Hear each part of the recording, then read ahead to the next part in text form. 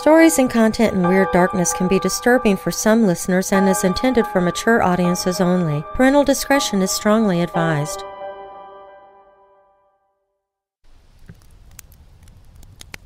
Welcome, Weirdos. I'm Darren Marlar, and this is Weird Darkness. Here you'll find stories of the paranormal, supernatural, legends, lore, the strange and bizarre, crime, conspiracy, mysterious, macabre, unsolved, and unexplained. This is a Fireside Frights episode where once a month I come to you with no music or fancy production. It's just you, me, this campfire, and stories emailed to me by you, my weirdo family. If something paranormal has happened to you or someone you know and you'd like to share them for a future Fireside Frights, just visit WeirdDarkness.com and click on Tell Your Story. If you're new here, welcome to the show. While you're listening, be sure to check out WeirdDarkness.com for merchandise, to visit sponsors you hear about during the show, sign up for my newsletter, to enter contests, connect with me on social media.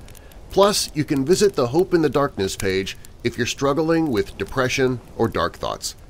You can find all of that and more at WeirdDarkness.com.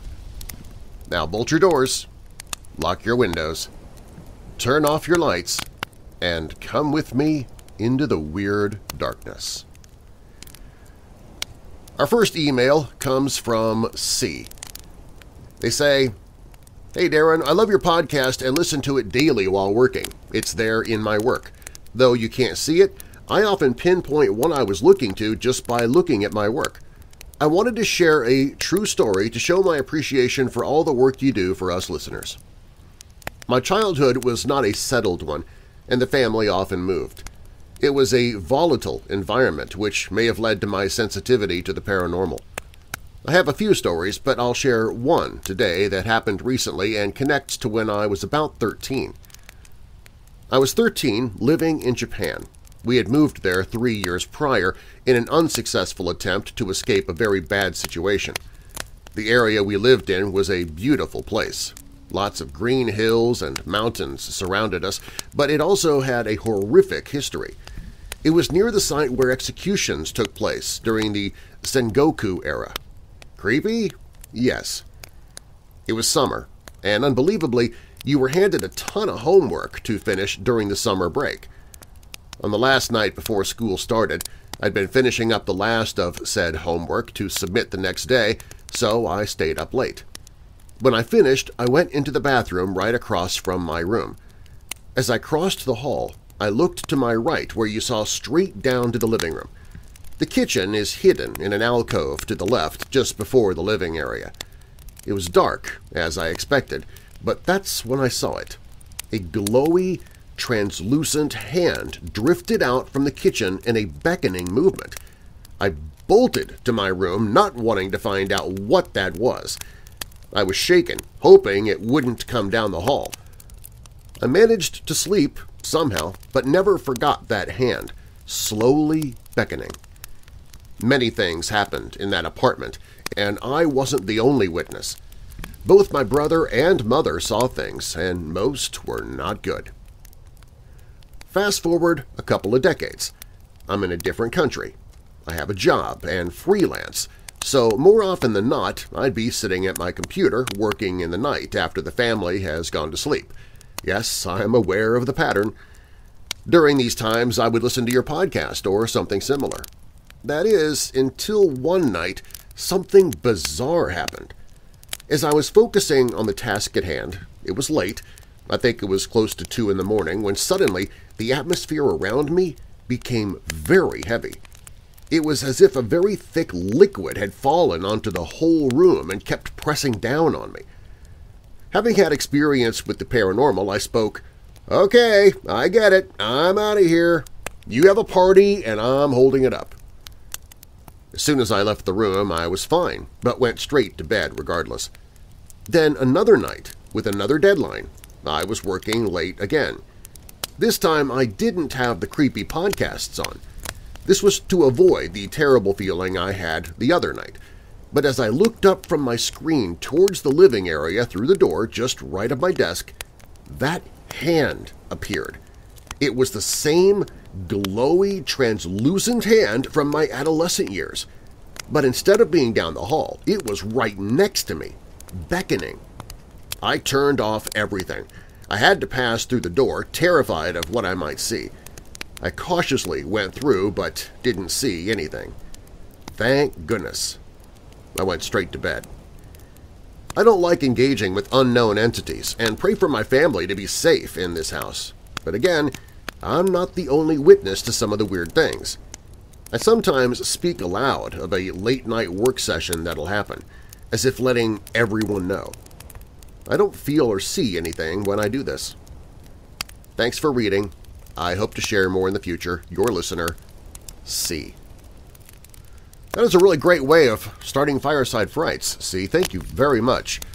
It's interesting that now when you go into one of your late-night sessions, you kind of give all the ghosts or whatever's in there a heads up saying, hey, everybody, just want to let you know I'm going to be working here tonight, so don't mess with me, okay? I'd appreciate that. Thank you very much. It's interesting. I don't need to know the very bad situation that you had when you tried to escape to Japan. I know that wasn't your doing. That was obviously your parents' doing. But it's interesting that when I was reading that, it just brought me back to that thought. It's kind of a cliche nowadays that you just can't escape your past. You can't run from a bad situation. It's always going to find you no matter where you go. Wherever you run to, there you are. So if you're part of the bad situation, there you go. But the scariest thing I think I found in your email, aside from that creepy hand, that is really, really creepy, especially that, excuse me, especially that it would happen in two different locations. So it's not like it's not a haunted location. I mean, it may have been a haunted location, but that wasn't the specific reason you saw the hand, because it happened to you in two different places. So it's following you for some reason. Makes me wonder if there is something that you maybe picked up, either spiritually or maybe a physical item that has something spiritually attached to it. Like maybe you picked something up while you were in Japan or something. I don't know, but that's what I first thought. But even almost as scary as that, not even scarier, but almost scary as that is homework in the summer. I'm sorry, no, that's a nope for me. Homework in the summer ain't gonna happen. That's when I draw the line. Okay, I'll take the creepy hands, I'll take the ghosts, I'll take the sleep paralysis, but homework in the summer, I'm sorry, you got to draw the line somewhere. Thank you very much, C. I appreciate the email. This one comes from, let's see, Michael. He says, first, I want to say that I thoroughly enjoy your narrations. This took place approximately 14 years ago. I've never really been a believer in cryptids, but I've been a believer in the paranormal since childhood. Anyway, at the time this took, I was working second shift, getting off work at around midnight. My baby brother was working for a bar at that time, and I'd go there and hang out till he got off work at around 2:30 a.m. to give him a ride home. Now, to be clear, I'm not and never have been a drinker, so this isn't a case of being drunk and misidentifying a known animal. I grew up in the woods, and I'm very familiar with the sounds of the local wildlife. One night after picking up my brother from work, we were deep in conversation as we arrived home, so instead of immediately getting out of my truck and going inside, we're sitting in the truck finishing our conversation, when suddenly we heard something make this blood-curdling scream. I stopped mid-sentence and slowly reached to turn the radio off as I'm noticing the look of fear on my brother's face.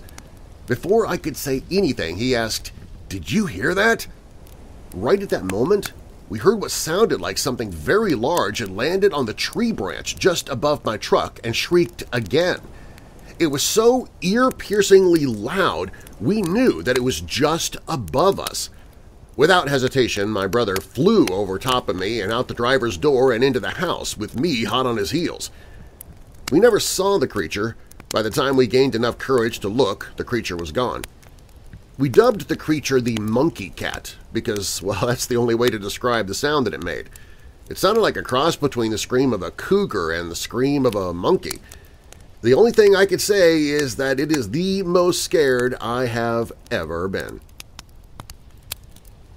You don't say here, Michael, where this takes place. I don't think you do. So I really don't know I don't know what particular local cryptid might be a part of this. You say you don't believe in cryptids, so who knows what this might be.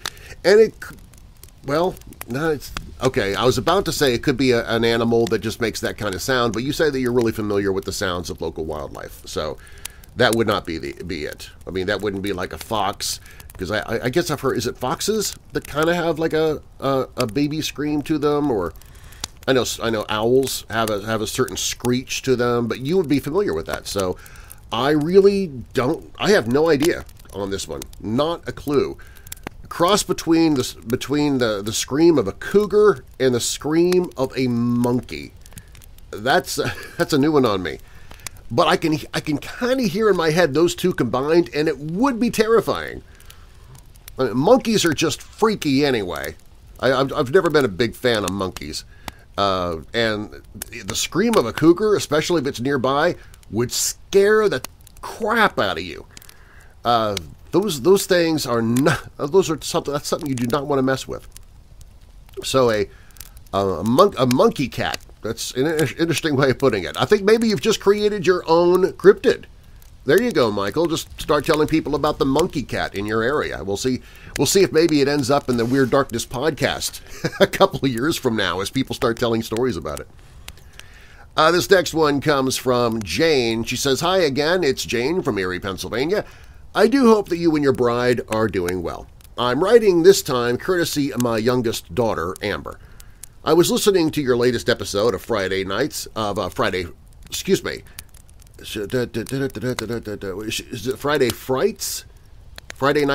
that she used, or was it a Fireside Frights?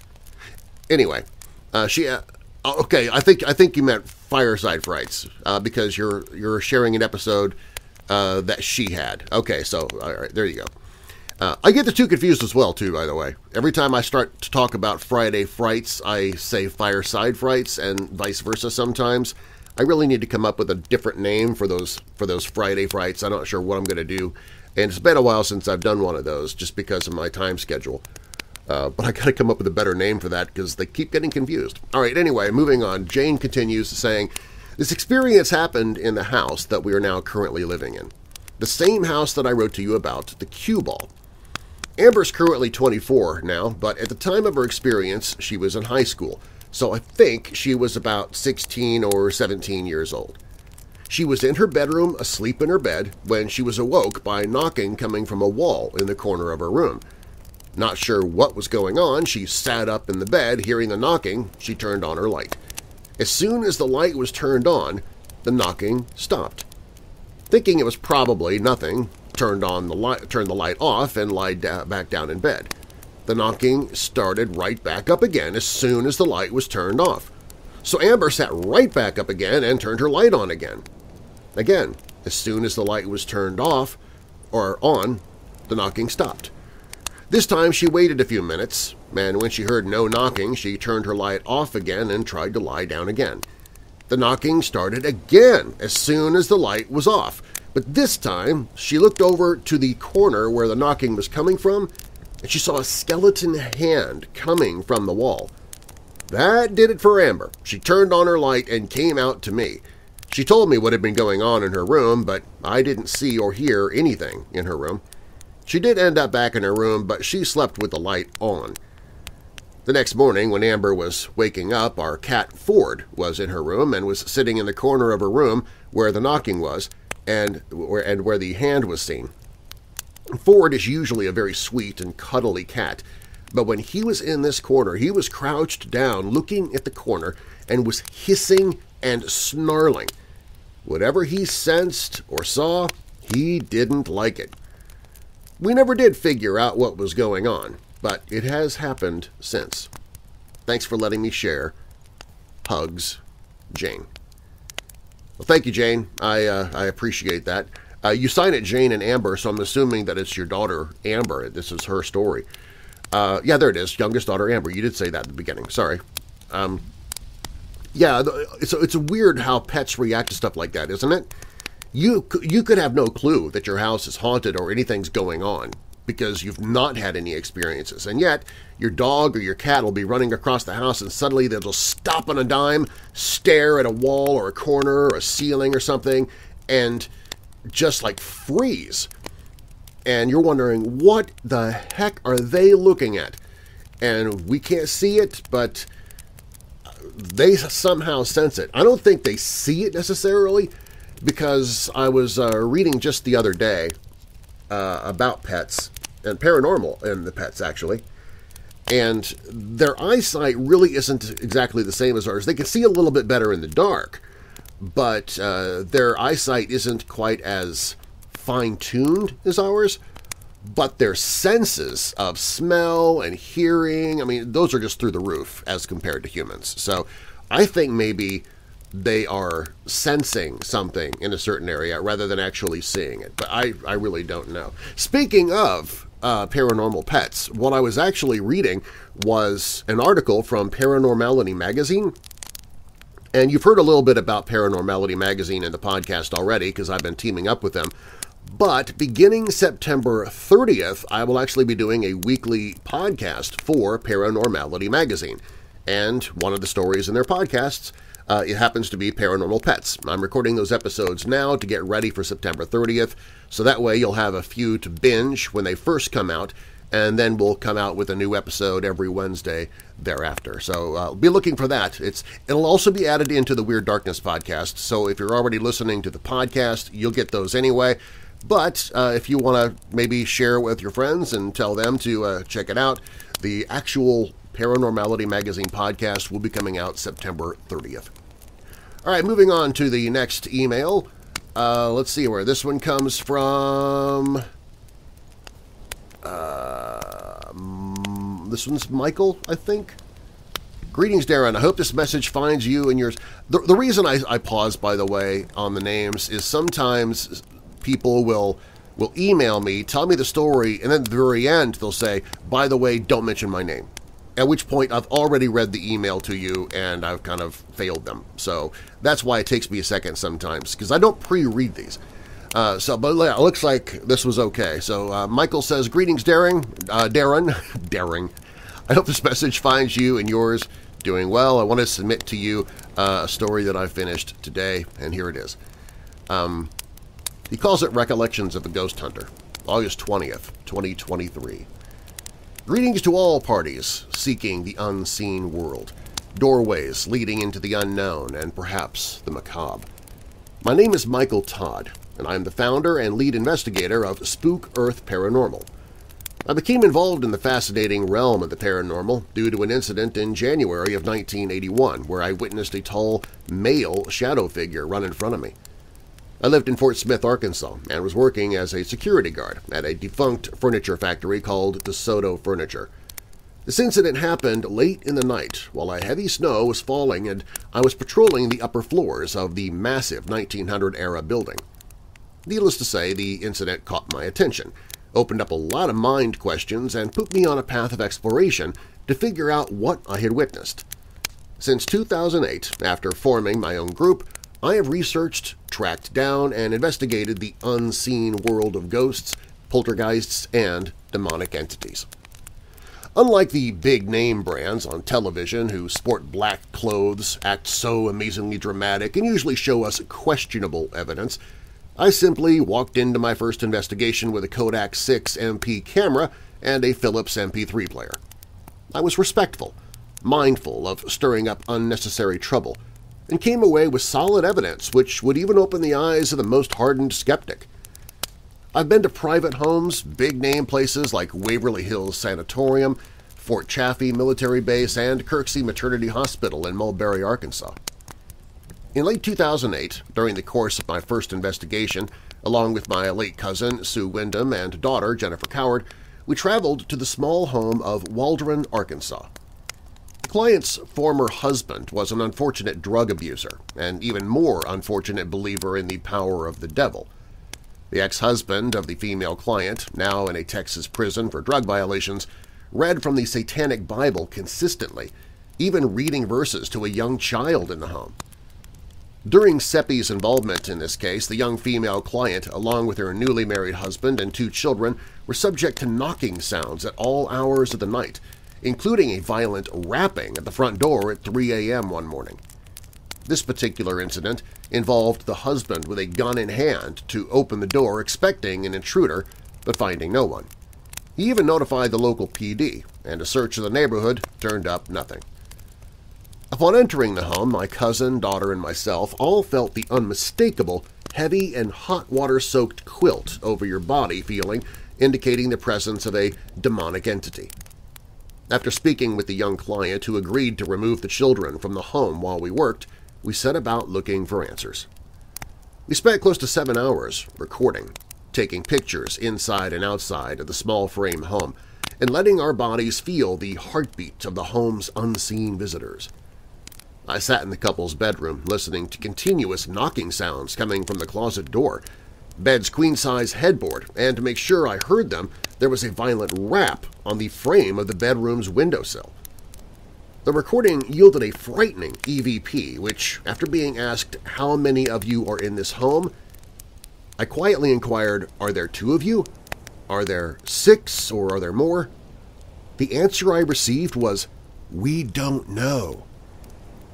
I was determined at least 3 demonic entities had taken up residence there, and their presence was strong, and their will was turned to seeking trouble for the young family.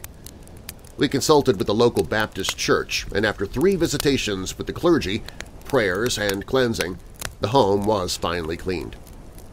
Since that time, I've had numerous run-ins with demonics, poltergeist attacks, and even had a ghostly hitchhiker in my car. I've been scratched, shoved through a doorway at a private home in Muldrow, Oklahoma, resulting in a serious injury to my right foot, whereupon I almost lost my right toe, and grabbed on my left arm, causing a series of bruises during an investigation at a defunct TB sanatorium in Boonville, Arkansas. Tuberculosis sanatorium. I've had my hair pulled several times, cursed at EVPs where my German heritage was mocked and insulted. Oh, no, I take that back, I'm sorry.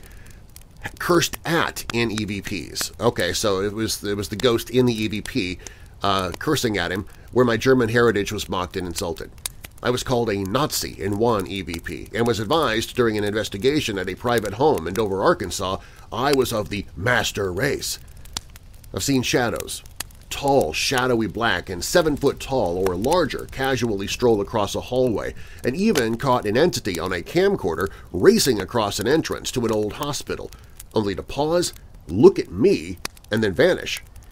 I have captured demon figures hiding out in the shadows of an old tuberculosis sanatorium, ghostly faces looking in at me through windows at the same location, and during audio work with updated cameras, good Sony and RCA recorders, I have been advised to F myself, go die, we are going to kill you.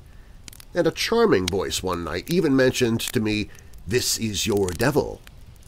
These are all clear Class A EVPs, not scratchy and unable to understand, but clear spirit voices, demonic and otherwise, and were pointed at me like a loaded gun. The evidence, some of which I honestly believe rival and in some cases surpass the big-name TV shows which I've collected over the years, are stored on 3 computers, memory cards, and reams of paper. I have over 43 videos on YouTube under the titles Haunting Real-Life Evidence, The Saga, Part 1 to 43. Since 2008, I've had team members come and go, run into dry stretches where budget, COVID restrictions, and other issues slowed me down, but the interest has never waned. I'm now 64 years old, and as I look back on the 15 years since I started delving into this search for the unseen, I've never wavered from my choice to be brave and walk into the darkness. From my beginnings, when I walked into that small house in Waldron, unsure of the outcome but determined to try my best to help someone find answers to perhaps the unanswerable, I kept up the hunt, as quit is not an option. Thank you, Darren Marlar, and all the Weird Darkness radio listeners. I take the title Weirdo with a great honor, as it proves I do have a clue, LOL, of what I'm doing. Have a great week, and if you ever decide to seek the unseen, keep your eyes peeled and wide open. you might just find what you're seeking. Peace, my friends. That is some really good writing, Michael. Thank you very much for sending that in. And I'm going to have to check out your YouTube channel now, because you say you actually put through a lot of this evidence that you say is better than the big-name TV shows that you say it's up there. So, Haunting Real-Life Evidence, The Saga. All right, I'll look that up on YouTube when I get done here with Fireside Frights. I'll check out your stuff. Thank you. All right, moving on. This one comes from, they didn't leave their name. I'm just going to call them Jay. Regarding your recent story about possible paranormal interactions with digital assistants, I suspect this was more of a technical glitch, but you may find it interesting. A few years ago, I was sitting in my bedroom taking an exam on my computer for an online course. The TV was off and I wasn't playing any music because I needed to focus. This test was difficult. So it was dead quiet in my apartment. Then all of a sudden, the Google Digital Assistant on my phone wakes up and begins reading aloud the definition of the word booger. I have no idea what caused that. I already knew what a booger is. It has not happened since. Oh, that's great. Well, yeah, Google has a good sense of humor, apparently. That's awesome. All right, let's see. This one comes from Tim. Tim says, "Hey, Darren, I wanted to start off by saying that I only just found your podcast last week, and I'm simply in love with it. You can call me Tim if you decide to post these two short but very real stories. I only ask that you let me know before posting. On to the stories." Well, sorry, Tim. I should have... I'll try to email you after this to let you know that it's being posted. That's all I can say. I have an odd knack for finding odd things at garage sales. From an authentic German World War II gas mask for only $40 to my now 14-year-old dog, later found to be illegally bred at said garage sale host house. With that said, I found a classic Ouija board and bought it on the sole reason of wanting to freak out my older sister. She's easily scared by the paranormal, especially Ouija boards. The strange part was where it appeared after I bought it. I set it on my bed and went to grab a drink, only to return moments later and see the reluc no longer where I left it. Reluc? Reluc? R-E-L-U-C? Is that just another... is that another word for board, I guess? Anyway, I was a bit freaked out, but wasn't too worried because I hadn't even used the dang thing yet. So I, 13 years old, having a great sense for making poor decisions, looked around my house for it. I found it in my underwear drawer about 20 minutes later, completely perplexed. This is a good time to now say that I never opened the box to this game, but it continued to vanish and reappear in random places for the better part of 5 years. Going through high school, I found it in my new room, by my Xbox, in my pickup truck, in my bathroom, by my dog's toys, and various other random places. Even stranger is that I was the only one who ever found it. I forgot to tell my sister about the board and never told my parents. We had a really busy house with friends and family coming and going all the time. I'd assumed somebody would find a Ouija board in a random spot, but no. I never heard of anyone else in my house finding it. In a way, I sort of got used to it, the random game appearing when I least expected it. Even laughed a few times. I decided to sell it at, ironically enough, my family garage sale the year I graduated high school. $5. I never saw it again. I'm now 21 years old. The next event was a lot scarier, I'll admit, but a bit hard to quantify to an audience. I'll do my best to capture what made this so freaky, though. This was just about a month or so ago as I write this. I'm 21 years old, and I just went to a heavy metal concert with some friends. The show was phenomenal, and I had a blast, but alas, I needed to go home and prepare for work the following day instead of staying up with my friends. They dropped me off at my apartment, and I go to my second-story unit. For context, it's around 11 p.m., and I live with my father, who is usually in bed by 9 p.m. Only the living room light was on, and I could hear him snoring from down the hall. But I also heard some sort of skittering from by where my fridge would be. I assumed it might be Oh, okay. I assume it might be my before-mentioned dog, Charlie, but it was a lot quicker, like a rodent running in circles. Maybe a dying mouse? I walk over calmly and see nothing. I shrug, assuming it's my ears adjusting to the dead quiet of my home after just being at an ear-destroying concert. I open the fridge and bend down to get water to bring to bed from the bottom drawer when a snap happens right next to my ear. There's nothing that could make that sound right next to me. An empty, short kitchen and a window is about it, and the snap was right next to my ear. I get freaked out and have some trouble being tired from the nerves, so I decide to use the bathroom so I won't possibly awaken in the middle of my sleep soon to come. I go to my bathroom, do my business, hearing my dad snoring from the other side of the furthest wall from the toilet. I get out, and while in the doorway of my bathroom, I hear a sound from my dad's closed doorway. An unfamiliar voice says, "Good night, my son."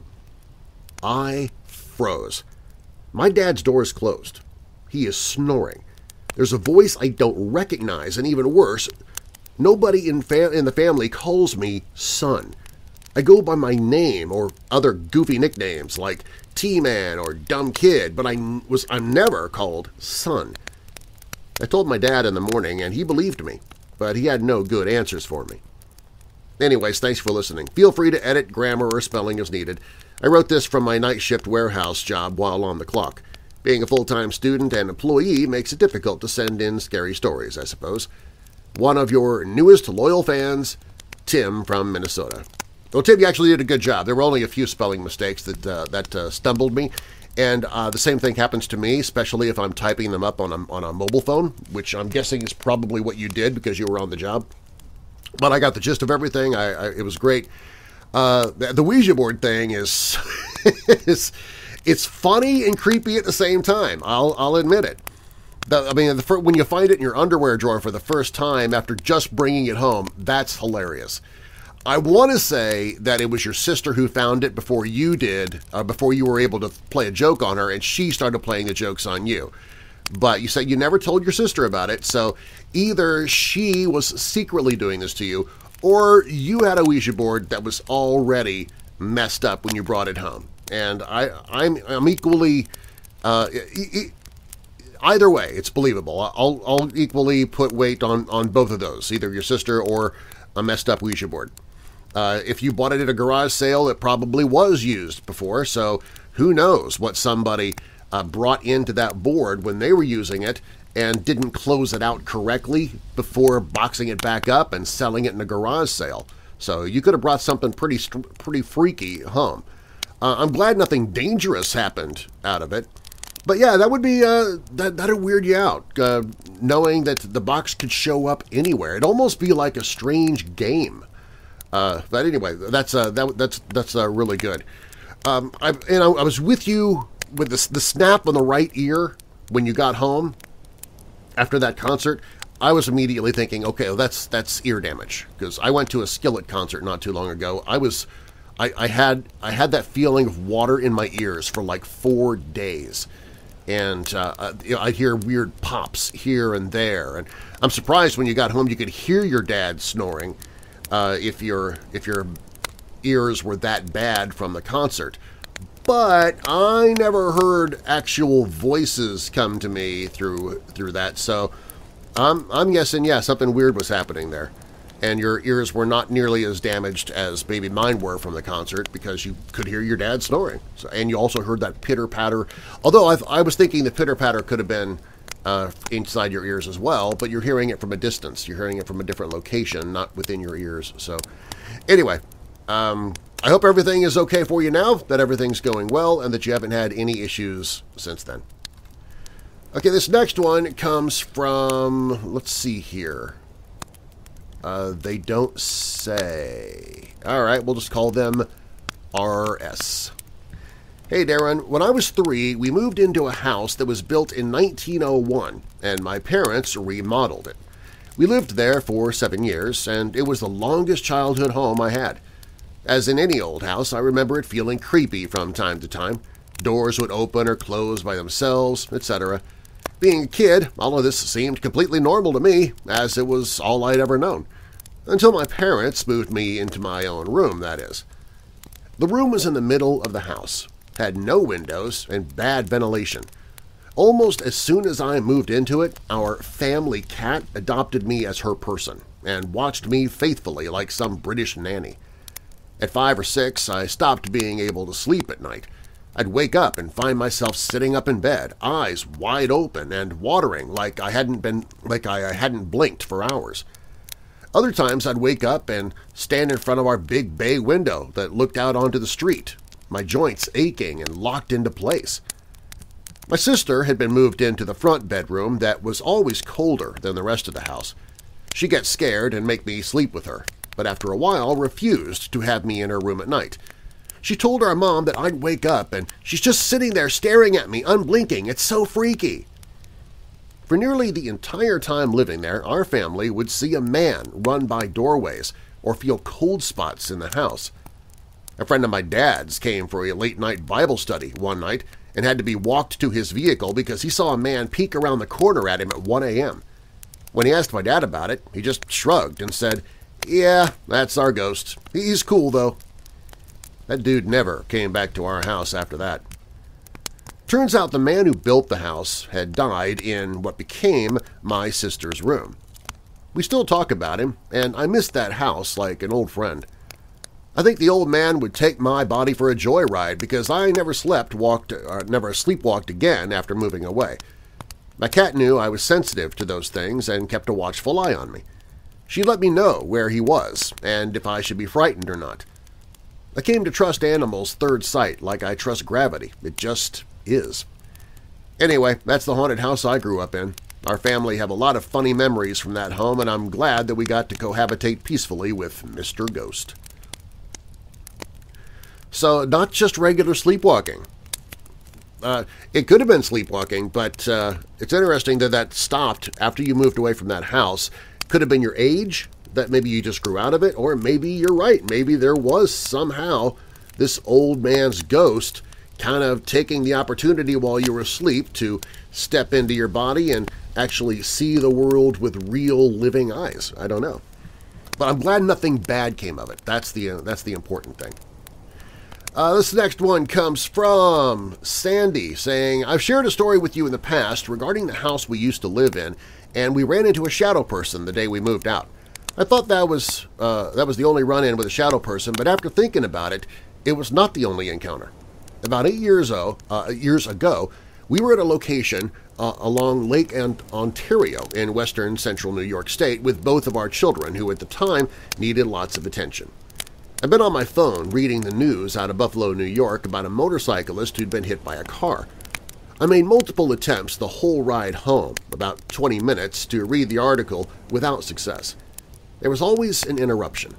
When we got home, the small one, about a year old, was put to bed without issue, and the 5-year-old was at the neighbor's house with my husband around the fire.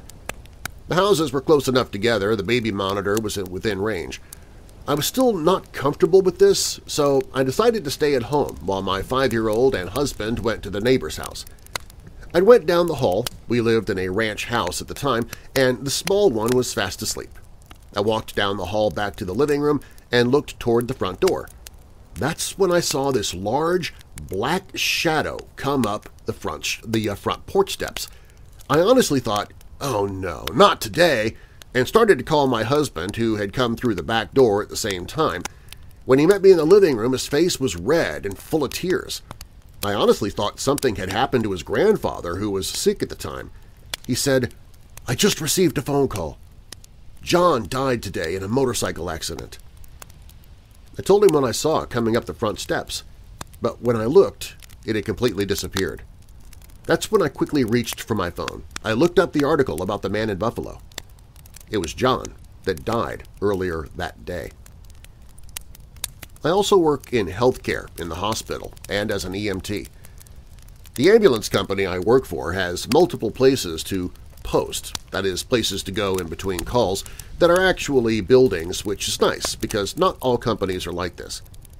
On an overnight shift, my partner and I were posted in a suburb of Rochester, New York, and another crew was posted with us as it was a slow night.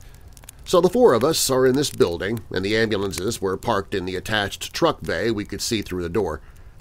It was only the four of us when we heard the distinct sound of an ambulance door closing, and then we waited, thinking another crew had arrived. Only nobody came into the building. We were all alarmed, and my partner asked, "You heard that too, right?" We all answered yes, and walked into the truck bay single file. Someone with a broom, someone with a flashlight, someone with keys, and then me, talking out loud to scare whomever might be in there, like a bad episode of Scooby-Doo. We checked our rig, and the second rig, even the spare fly car. Nothing. We all went back into the living area after a thorough search that turned up nothing and went back to our business. My partner turned to me after a while and asked, "We all heard that, right?" I reassured him we all heard the distinct noise of the ambulance door closing, but it was never mentioned again. One more. I worked in a hospital as a respiratory therapist doing the overnight shift and had been for a while. This particular night my assignment was the ICU, which had 21 beds that weren't quite full, but I still had a fair amount of ventilation running that night, or ventilators, that is, running that night. Usually overnight we keep people on settings to rest them. That way, during the day, they can try other methods to wean someone off the vent that takes more effort on the patient's part. I was in a room looking at the vent settings from the previous shift and had plans to check the notes. I had a younger RN come into the room to ask me what I was doing and what my plan was. There was a large opening in the room due to the double doors that were kept open, and the vent was always on the right side of the bed, and that's when the RN and I were, and that's where the RN and I were located. As we were talking about what needed to be done, we both turned towards the door as if someone had come in.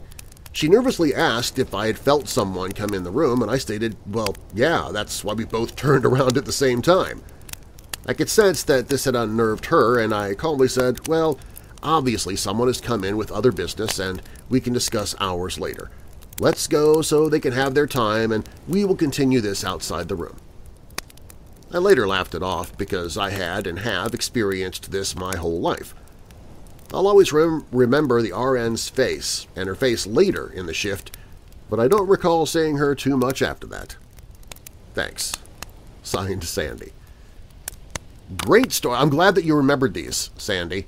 Interesting that you sent me the shadow story one, the shadow person story, and thought that was it, and then after thinking about it, you came up with these other ones that you had just completely forgotten about. That's pretty interesting.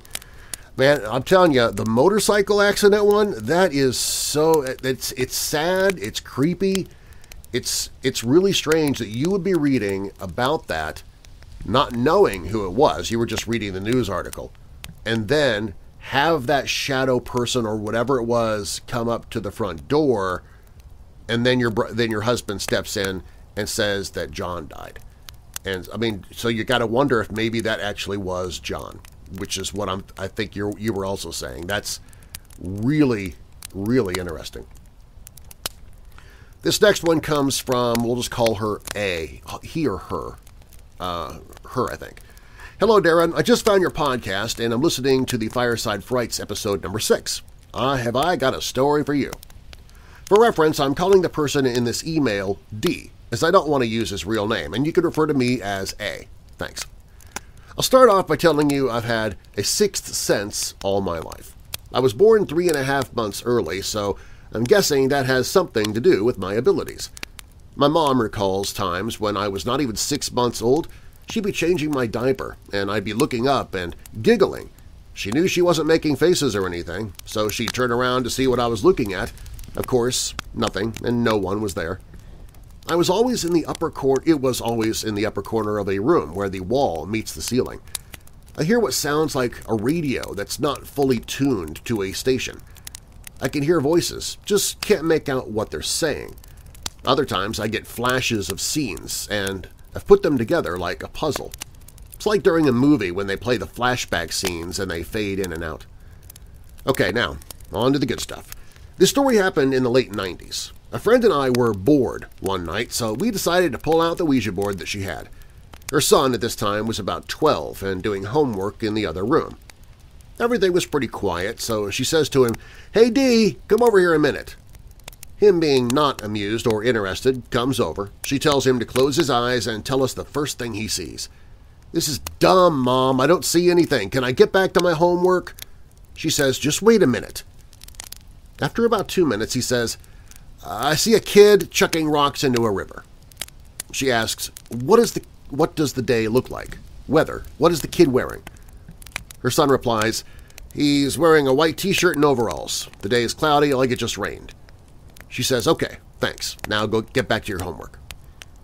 The entire time he was recounting this, the planchette was barely moving. So we asked if that was the boy showing Dee how he died.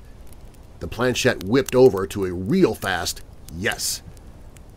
My friend calls her son over once again. Now he's really irritated because he's got homework to get done. He comes over, she tells him the same thing, "Close your eyes and tell us what you see." He does. This time, in a matter of seconds, he's saying it's 2 kids chucking rocks into a river. The first time it was 1 kid.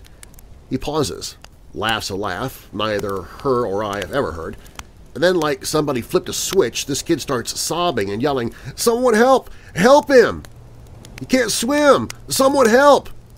Tears are streaming down his cheeks. He's still standing there, eyes closed, and now sobbing and yelling, "Help!" over and over. Finally, I was like, "Oh, okay, just stop. Stop showing him. If you want to show someone, come to me."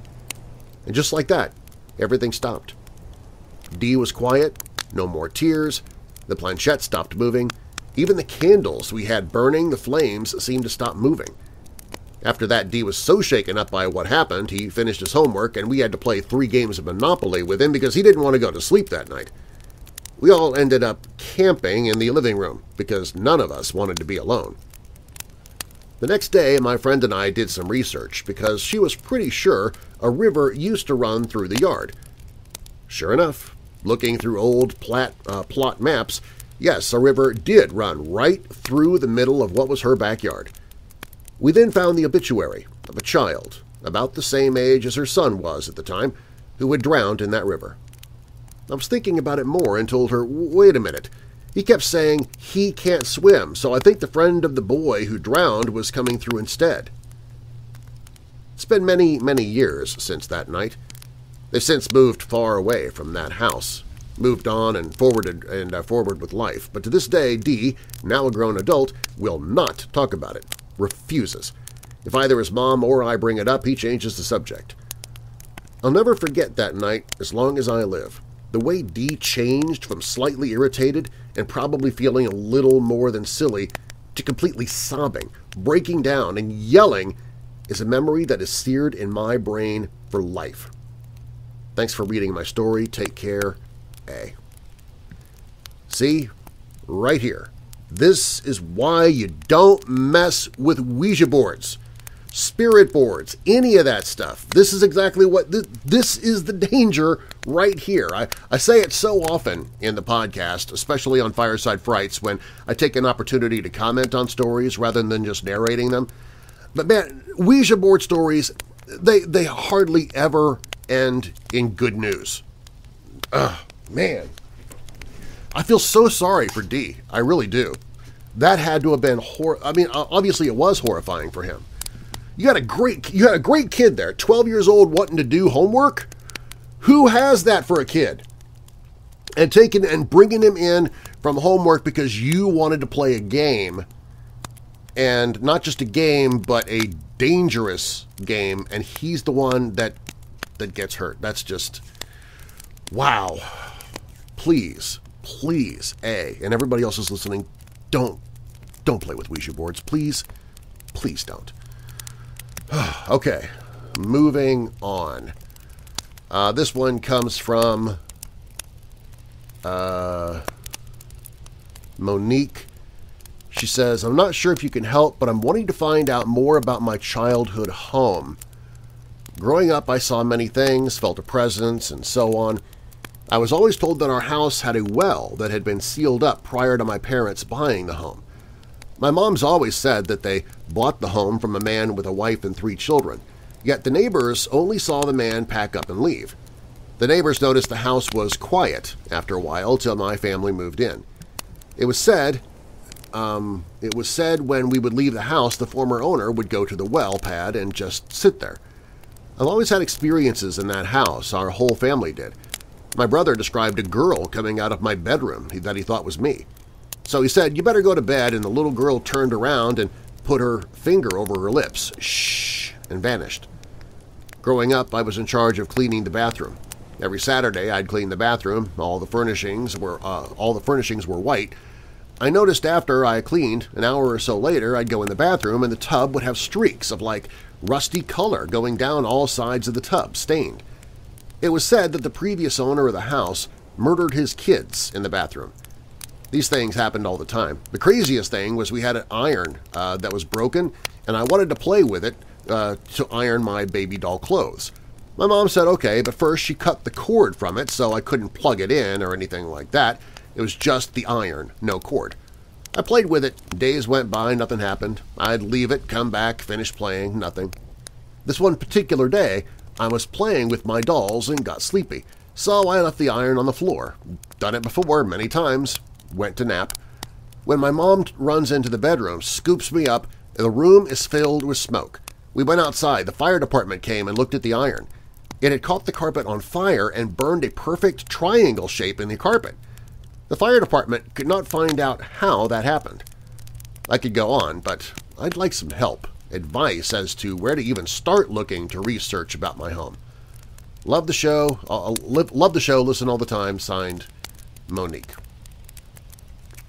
Monique, wow, you've most definitely got something going on there. I honestly don't have any experience with this kind of thing. I'm just a voice actor who tells stories that others have written, and then I just toss in my 2 cents once in a while, like here on Fireside Frights. But that being said, have you looked to see maybe if your town or area has a historical society? That could be the first place that I would go. They might have information on the property, the people who owned it, any history on the house. If you don't have a historical society for your area, often libraries carry old newspapers. They used to be on microfiche. I don't know if they still do that, if they've all been digitized now. I can't imagine they'd all be digitized because that would be a lot of history to digitize, but depending on how much of the archives they've been able to transfer over to the newer technology, you might be able to get some history on your house. Maybe in the old newspapers you could look up your home's address or maybe the name of the homeowner of your home, before, just to see if there was anything newsworthy that could give you some clues. Anyway, that's all I got. Keep me in the loop, though. I would like to know if you do actually find anything about that. Let's see. This next one comes from Rod saying, "Hello again, Darren. Thank you for telling my story I submitted last year. Like a lot of your listeners, I have a fair share of stories to tell. The one I'm about to tell to you just happened in March of 2023, the same time I became a Patreon member. Kinda suspicious, LOL. I want to tell you a little bit of my background of work, so you'll understand a bit more of these events that happened back in March.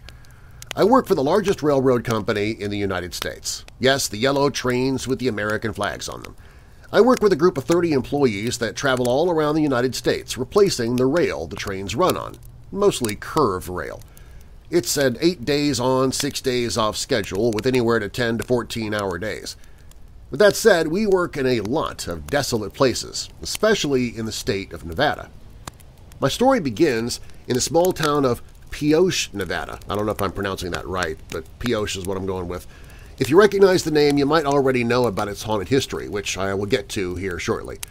We were actually working in a small town just 20 to 30 miles away called Caliente. Both towns are relatively small and only have a couple of hotels. With that said, the closest place to stay was in Pioche due to the military renting out the majority of the rooms in Caliente, and the only place that had hotel rooms available was the Overland Hotel and Saloon. I'm pretty sure a lot of you might know the history behind this hotel, so you can just imagine what would be in store for us.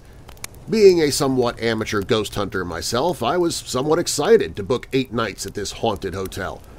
I brought my regular ghost hunting gear, digital voice recorders, infrared camera, and SLS camera. A couple of my co-workers got a room here as well at the time. I didn't know they were staying there until I noticed one of the 3 cars in the small parking lot when I arrived to check in.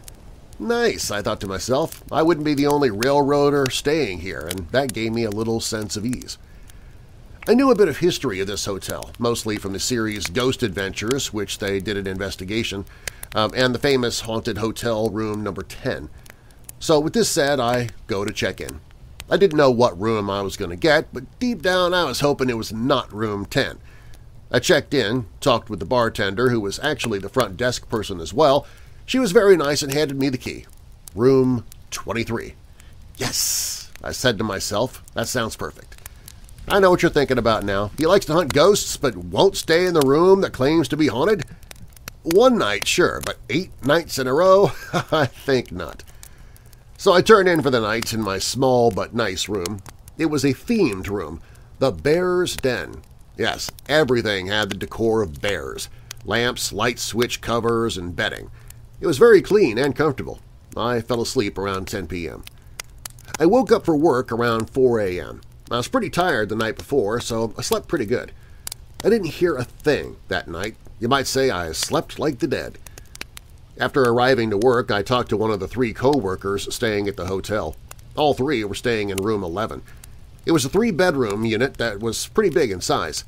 The co-worker said he slept pretty good, but the other 2 said they had a hard time falling asleep. I then asked the guy if he knew that the hotel was haunted. He had no clue. I laughed and told him to Google it and check it out. Fast forward to night number 3. On that night, apparently in my co-worker's room number 11, the covers of one of the guys got pulled off of him. Then the bathroom door would open and shut on its own. Night number 4 in room 11.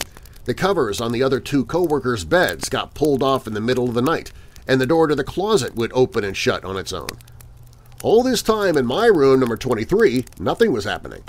I had nothing on my voice recorder that was next to my bed.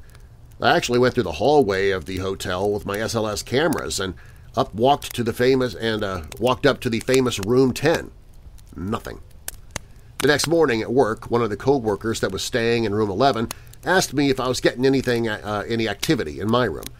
I told him I haven't heard or seen anything. He then asked, "You're staying in room 23, right?" I replied, "Yeah." "Oh, so you know the history of your room, huh?" replied my coworker. I then stopped him right there and told him I'm pretty sure that my room wasn't one of the famous haunted rooms. He told me I'd want to look more into the history of this building. After he told me that, I got that pit in my stomach and I wanted to know what happened in my room. I was tempted to grab my phone and start researching this rumor he was telling me, but I didn't. I had 4 more nights to stay there, and there was no other hotels within 100 miles of the job site.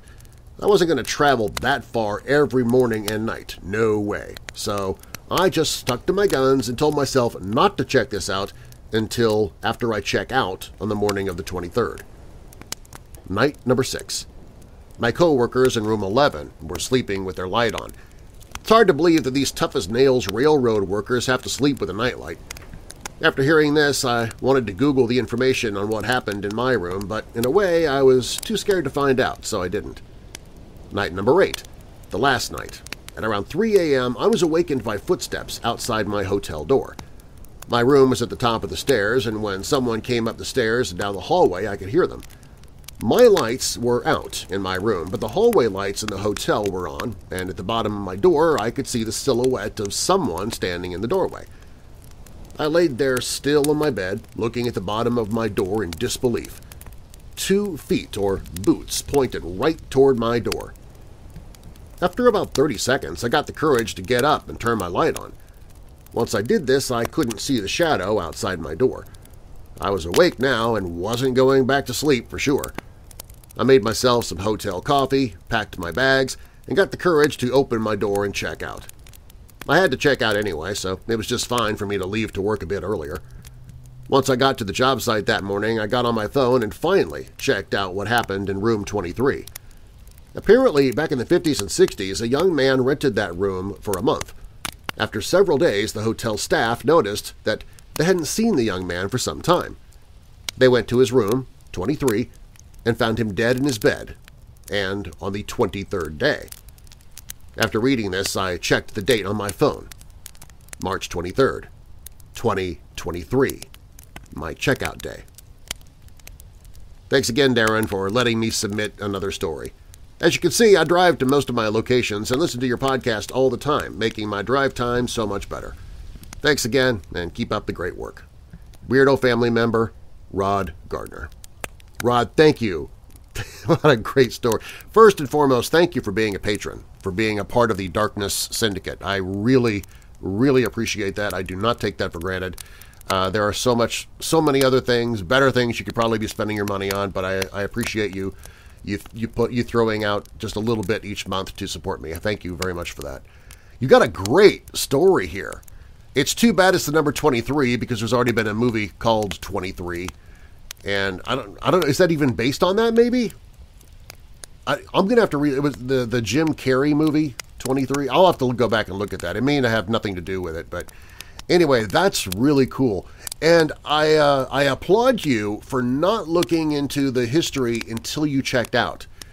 It would be so tempting to do that.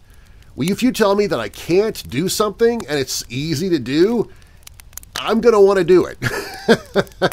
So, oh, goodness gracious, that's great. Kudos to you. I don't know how you kept yourself from looking it up.